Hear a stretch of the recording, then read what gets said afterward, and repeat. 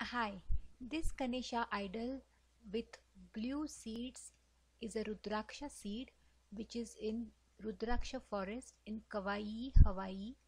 I visited this place couple of years ago and it was one of the most memorable places that I have ever visited. Rudraksha is a seed of a tree called Elaeocarpus ganitrus. The seeds are blue in color, that is the coating of the seed is blue in color, and that coating when it falls or dries up, inside is a bead which is woody, which is called Rudraksha. The seeds are associated with Hindu Lord Shiva and are worn for protection and chanting mantras. The seeds called beads have different number of segments called locules or mukha, and rare locules are highly prized.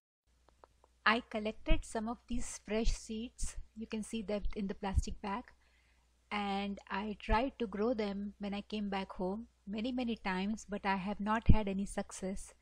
I still have some seeds and I will try growing again. Rudraksha tree is a very tall tree when fully grown. It grows about 60 to 80 feet tall and it is an evergreen tree.